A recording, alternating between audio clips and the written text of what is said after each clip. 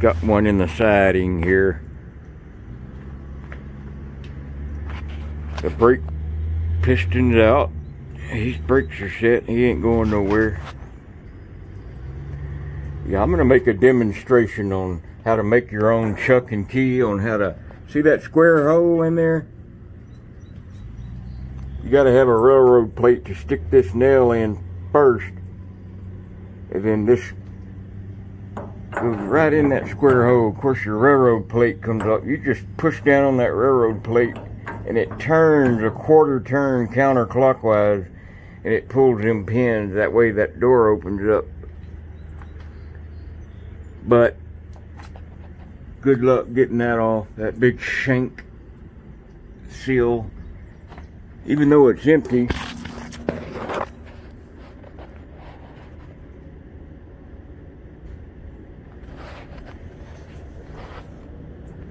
sometimes it'll still lock them. You might be thinking, well, Shoestring, you're in a bad place. Well, no, the next road crossing is up there about a half mile. Anything coming on this line, he'll blow and I'll hear it that. And the same thing with the northbound. Yeah, don't even hear her. Ding, ding, ding. Now up in Ames, Iowa, and several other big cities I've been to, they'll actually have an electronic speaker, big old speaker, and it has a recording of a train blowing his horn. They don't even blow their horn. It's just a fake artificial train horn sound that blasts out of that. There's his counterweight on the other side, so it doesn't take much effort to get this thing to go up or down. Kind of like an oil well that has the extra weight on the end of it. And you can add or take off depending on how long your shaft is up there. Go up to these. Yeah, he's half IM, half GM. Half junk, half IM. He's heading northbound. What they'll do when he gets to Pittsburgh, Pennsylvania, the crew change after Hagerstown, they'll split this train in half. Go one direction with one and break up, hump out the rest, the junk.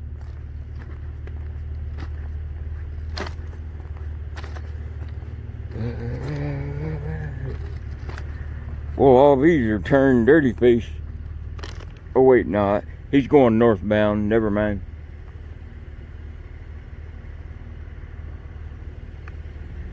I hear a leak in one of them hoses.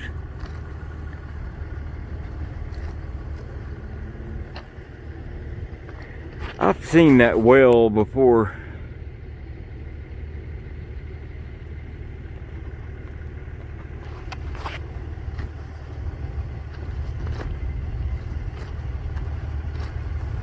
Well, and well. I hear something. That may be a truck. But he's in the siding, so.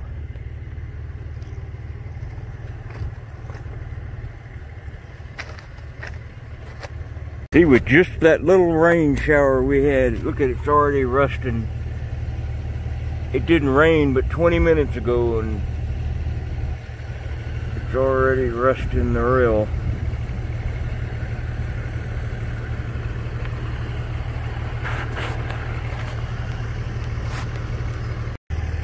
Yeah, in the siding. Perfect camp spot.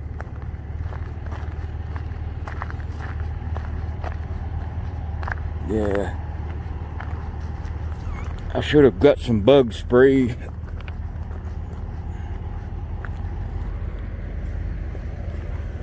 It seems like every year I get them darn chiggers.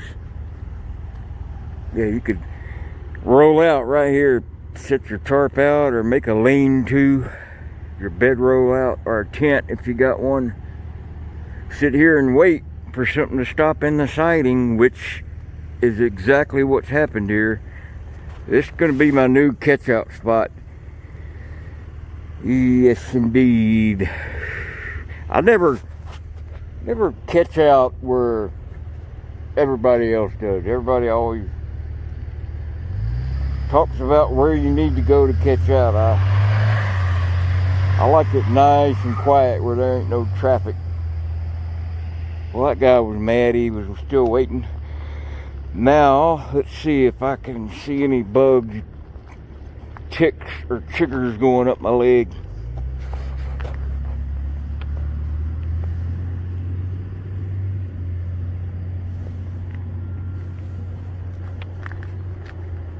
Wearing my lighter footwear. Nice mattress. Now, I've done that. Find an old mattress, put your tarp over the top of it, then your bedroll, or if it's winter, lay out some cardboard on it first, then your tarp, then you roll out your bedroll. I think that's corn up there in that field.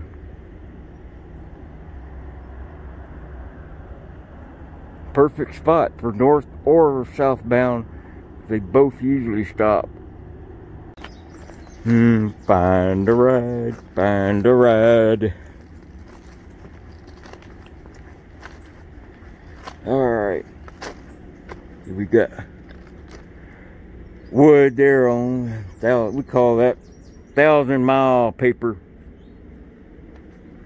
You can actually use it for a tarp, but it's not quite as heavy duty. We just call it 1,000-mile paper, 1,000-mile tarp. Oh, it smells good. Now, look, empty plug door.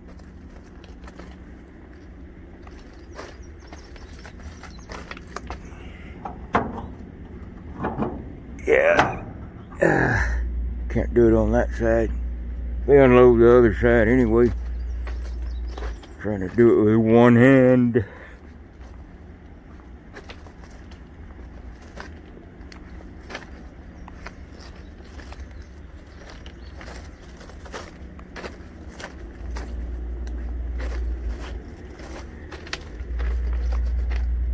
Yep, just counterclockwise. See, when you turn that, the door comes outward. See, this arm turns out like this and pulls that whole door out, and then it'll roll back. But see, it's on these wheels, and they're always kept oiled, so it rolls really easy. Rolls open. That one's kind of leaning, actually.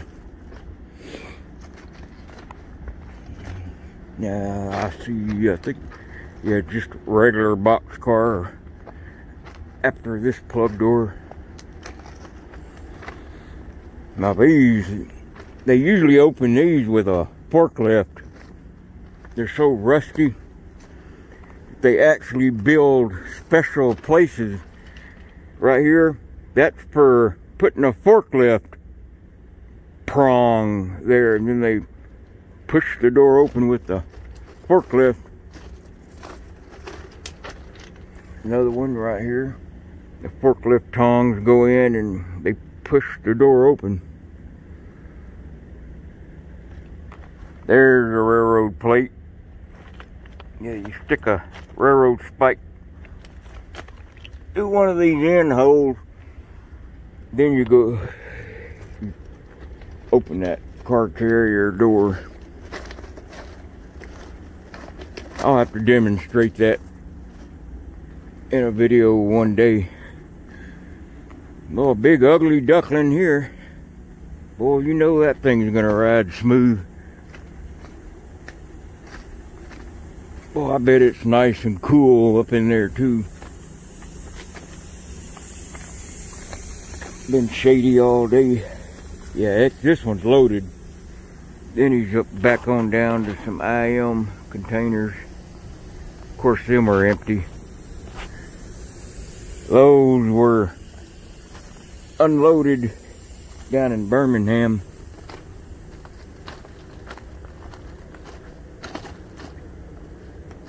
Yeah, I have to get my machete out and whack a little hole back there. I'll have to see what's on the other side. Usually when I find a new place to catch, I try to have 2 camps in case you run off from one. Kind of like a gopher having extra entrance and exit to their hole in the ground.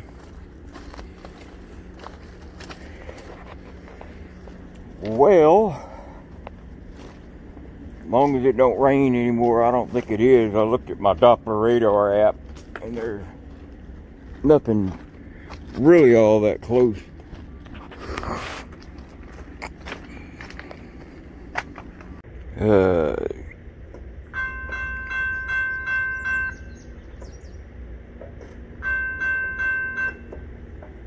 They got it going a little bit too low for that, activate that bell, that ding ding ding switch. Yeah, that one needs servicing. It's supposed to do that.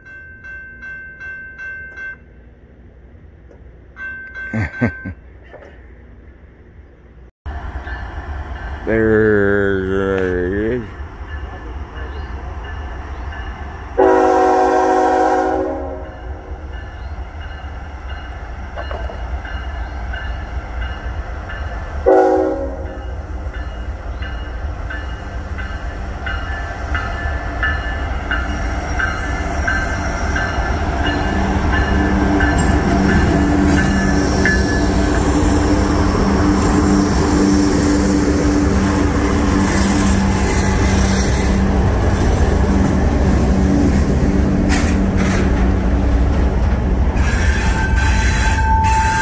Yeah, they're both northbound.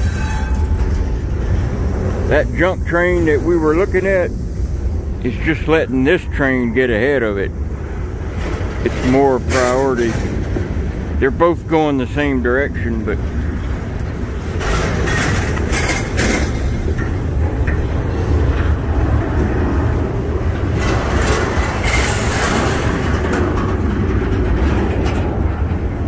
keep your eyes open for a rider.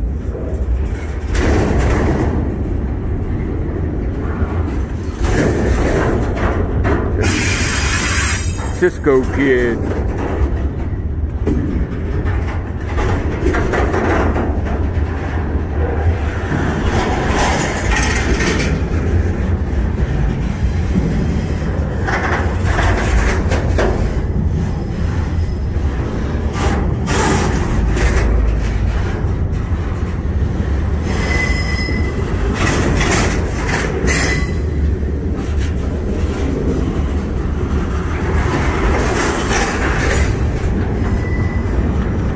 That red one was one of them T125 48s with the floor in the bottom.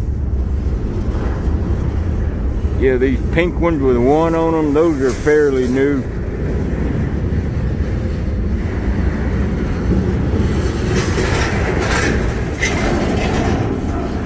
Yeah, it's funny, there's usually only one of them on a train.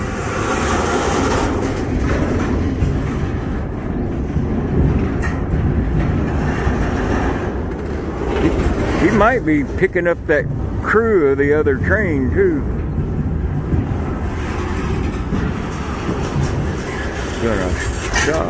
Gonna stop. Stopping by that worker.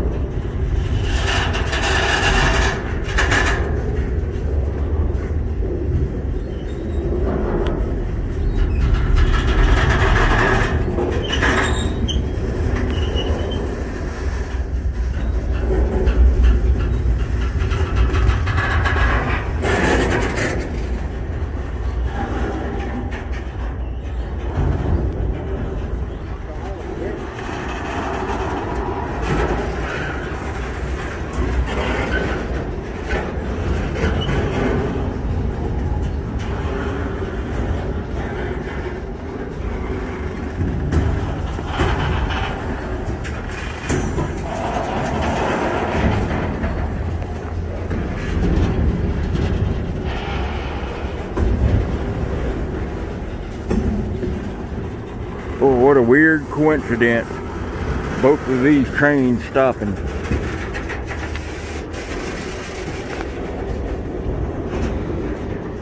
Hapag-Lloyd.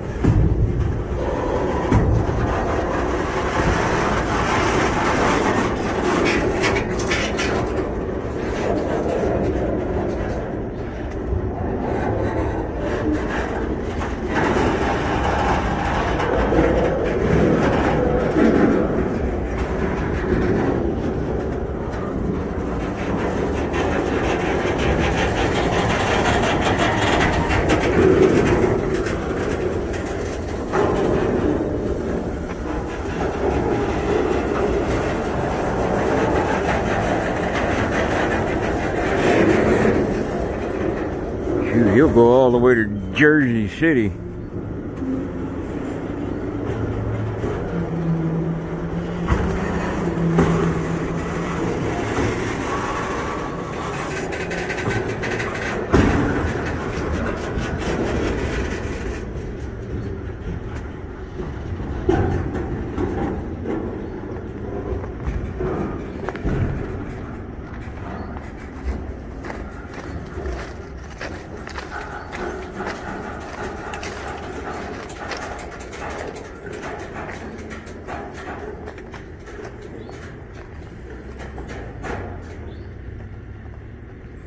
Alcohol. Hey, let's get some beer.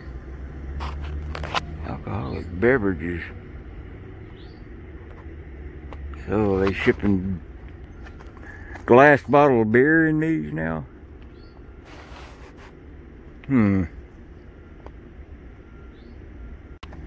Check out this alcoholic beverage one. It is a whole tank. It kind of looked like one of them coil cars, but yeah, you can tell it's a round tank. And it's plural, not singular. So, you know, if I was the owner of this, I would just put radioactive, or I wouldn't put that on there.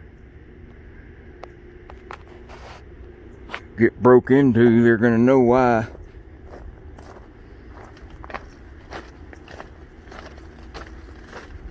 Yeah, I couldn't believe I seen a T125-48 well car go by. That red one actually has a floor in it to ride.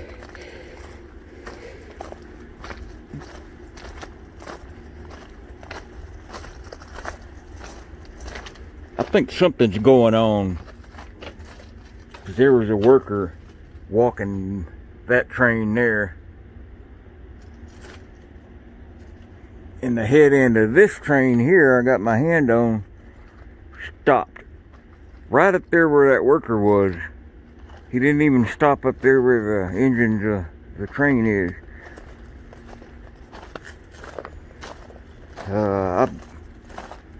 They may be having some signal problems.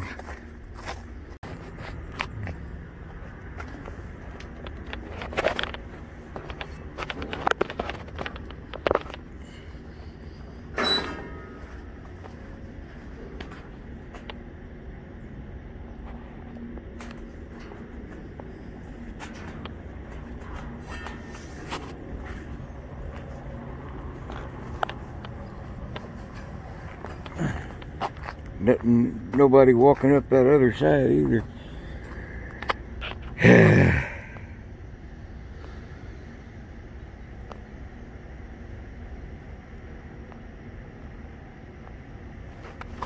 God, I hate that color green. Reminds me of cleaning gloves. Those rubber gloves that came up to your forearm, that color. Remember my mom washing dishes with them.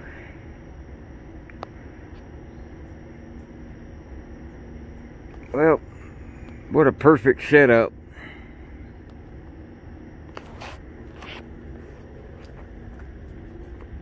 What a bad suicide ride.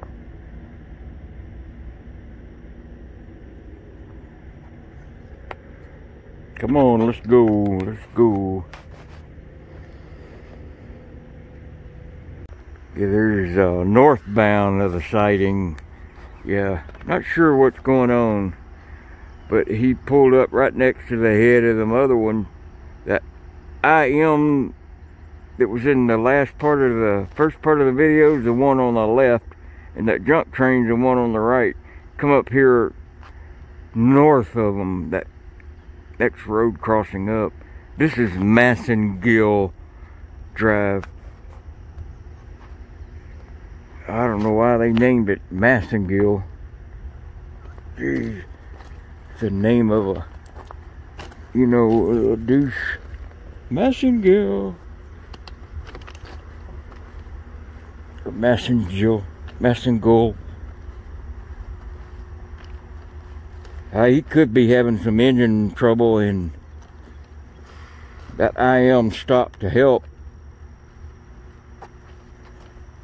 Otherwise, they would have pulled up all the way about right where I'm at.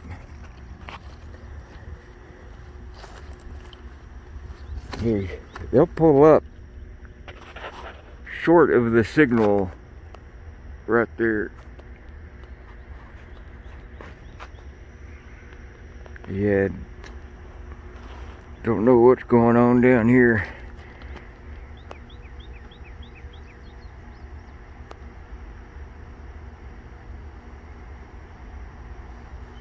Sorry, I can't see the screen right now. It's too bright, so I don't know what I'm filming. They're gonna blow the horn anyway before they go. Yeah, now at the south end of the sighting, definitely something's wrong. Piney Flats. Something is wrong in this. That IM pulled in, and you can see that last car of it there. Both the head ends are equal with each other, but both crews are still there.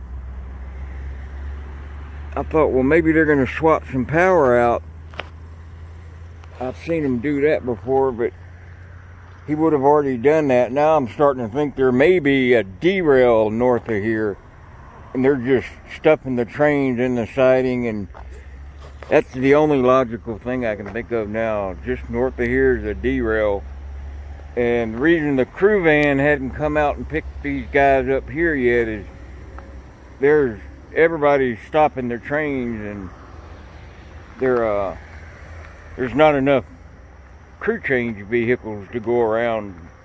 So he's just waiting on him to be next to get picked up by crew van.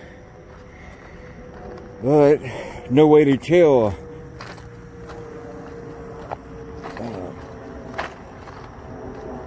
Go up here to this main switch. See which switch. It should be lined up with this track.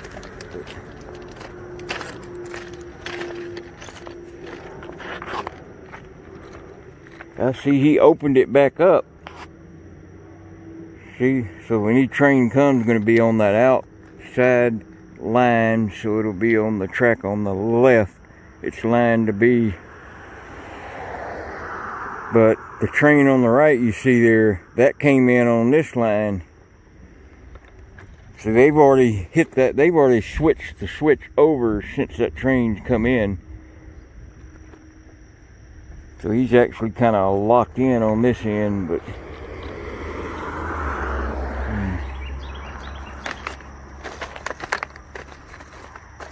yeah, I gotta keep listening to the radio to see if I hear anything about a derailment north of here. Boy, look at that storm coming too.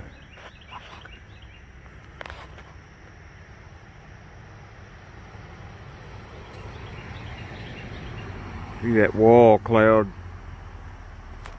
It's kind of moving east-northeast. It's gonna just barely skim by us. We'll still get wet though. Yeah.